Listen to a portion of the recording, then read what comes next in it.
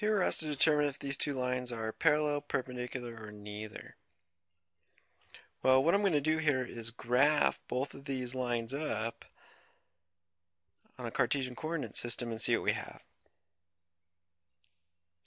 So here's the x-axis, and this is the y-axis.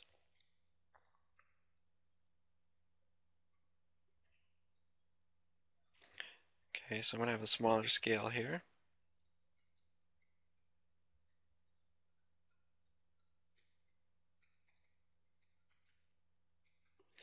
Okay, now let's look at y equals 7. Now, when y equals 7, x can be anything. We've seen this before. That's a horizontal line. All right, that's the line y equals 7. Let's look at the second line, x equals 3. We've seen that before as well. X is 3, y could be anything. That's a vertical line.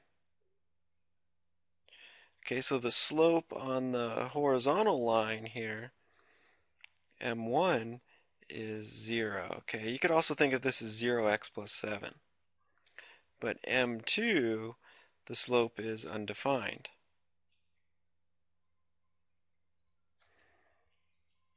But we do notice is that we have a horizontal line and a vertical line. So we can conclude these lines are certainly perpendicular.